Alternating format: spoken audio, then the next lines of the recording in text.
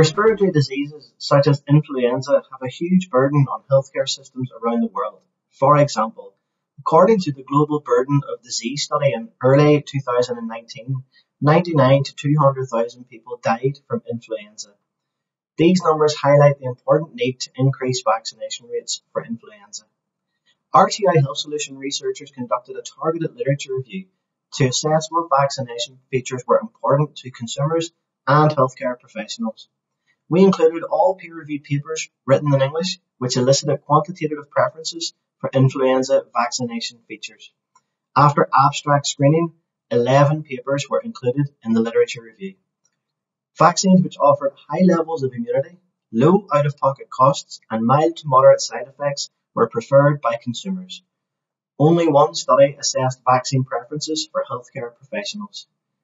Most studies included in the review were conducted in Europe and Asia. More vaccine preference studies are needed in the United Kingdom and the United States.